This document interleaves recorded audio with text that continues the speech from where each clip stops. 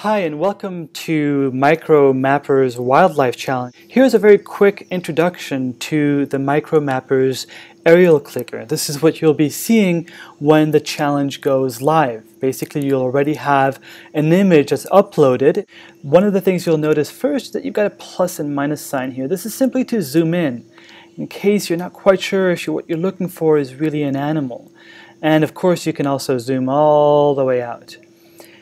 Now, it doesn't look like we see any animals in this particular image, so in this case you would simply go ahead and click on nothing here. But for demo purposes, figured we'd show you how to create a digital shield using our little tree here that we found. So let's zoom in a little closer. We see the tree here. All you have to do to create the digital shield is click on this button here, the polygon button, come over and start clicking around, creating a trace of our hypothetical animal here. So we're continuing. In order to finish the polygon, you simply just click on the first button that you started with. And here you have your digital shield. Now, we also want to include the shadows of animals. So in order to do that, and you've already drawn a shield here, all you need to do is click on this edit button here.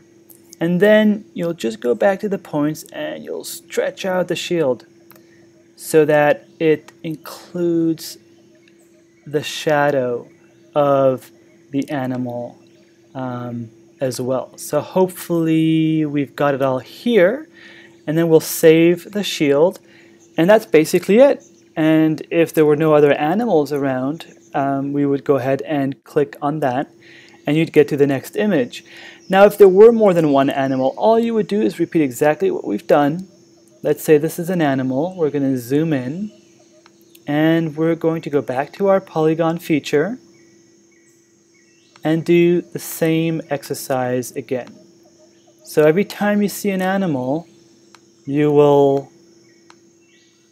create a digital shield around the animal and its shadow as best as you can. That's basically what I've gotten here. Now, that would be two animals, and that's all you saw in the image. You would just click on Add My Shield. Now, of course, these are not animals. So if you change your mind and you realize, wait a minute, maybe that's not actually an animal. In fact, it really isn't. To delete them, all you do is you go to this delete function and you click on the features that you want to delete and save. And then you're basically done. You move to the next image because there's nothing here. And that's all there is to it. So thanks for watching.